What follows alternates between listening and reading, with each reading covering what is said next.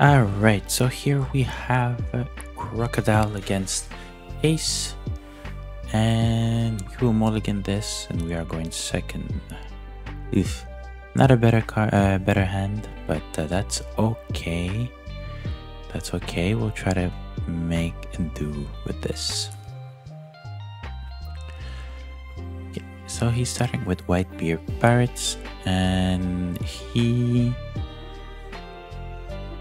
actually whiffed, so that's good for us. And here I think I'm just going to pass. Next turn, if I don't get anything, I'll play Sanchez Pilaf, and then the following turn I'll play the Centamaro, and that is if I don't get anything. And since he's attacking, I'm guessing he's not getting anything either. So we'll actually take this. Okay, so we have Sogeking and he's not playing anything. So we will attack for 5. Just to see if he's going to take. If he doesn't. Alright, so he took. And we will draw 2 cards. And then just play the Law. So we have a pretty decent hand, and I think next turn it's safe to play Centamaro to get the Pacifista, and he keeps attacking with just his leader. So he's attacking for 9, which is that's a lot. Oh, I could have blocked. Should have blocked, but that's fine. That's okay. That's okay. We will attack for 5. And see what he's going to do. Is he going to do an ability or is he going to take? What is he going to do?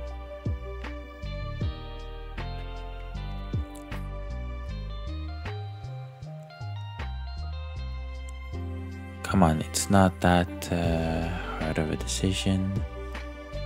Alright, so he took, which is fine.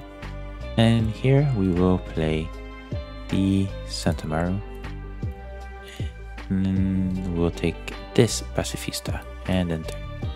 So here it's a bit risky because he can easily do Fire Fist or anything else really. He could do a Jet Pistol or something along those lines. So okay, so he decided to Marco, which is very good for us. And here I can simply, because I'll be at 8. I'll be at 8.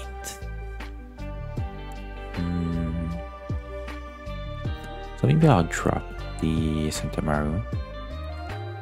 So this, honestly, I'll just discard the Sogeking. Just like that, and we'll keep going. Oh, okay, so that's interesting. So here, that's for sure I'll play that. But I'm like that, I don't want to see you. Nope, nope, nope, nope. And here we'll just do 6/6, I think, and then I'll drop the Centamaro. And depending on what he does. Okay, and then here we will just drop the Centamaro, and hopefully it sticks. And alright, so the Marco here, and okay, so he dropped 2 Marcos and an attack. So okay, so I have options here. So it's okay for sure. I'll block with the. I'll counter with Crocodile just to let it go. And here, what I mean by options is that I could play. So he did White Bear's Parrot and he revealed Josu. So here I can make him play the Marco again. So yeah, so I'll drop the Doflamingo, the 7-cost Doflamingo, and attack So that means I drop the Doflamingo and I need 3 for that. So I'll attack with Pacifista. Hopefully Sentamaru doesn't die from a trigger. Maybe I should have activated the ability. But okay.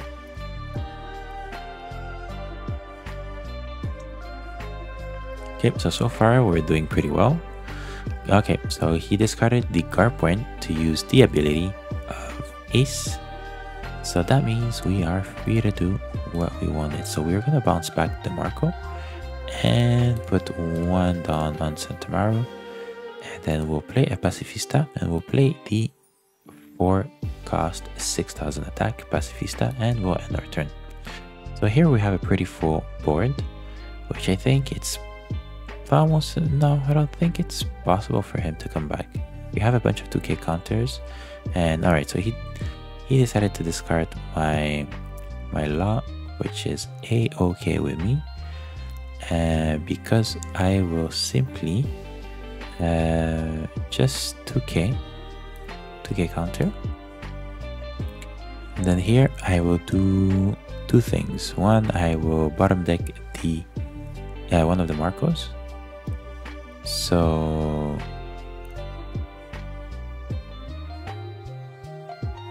or I can just do, no, yeah, I'm bottom decking it, right?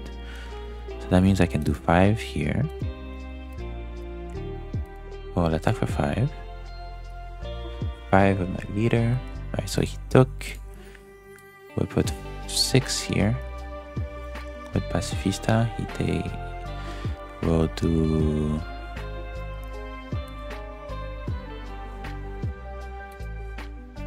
attack for 6 to the leader. He took, we will bottom deck one of the Marcos and we will do 5 to leader.